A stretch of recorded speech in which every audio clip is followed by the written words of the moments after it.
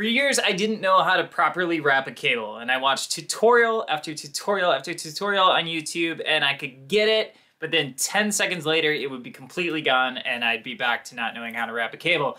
And after like 10 years of that, one day it just finally stuck. So I'm not gonna show you anything you don't already know, but maybe this time is the time for you if you have had troubles wrapping cable.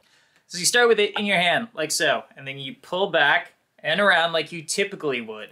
And then the key is you turn your hand backwards, like that. And then you pull up and around. And then same thing, over, hand backwards, up, and around.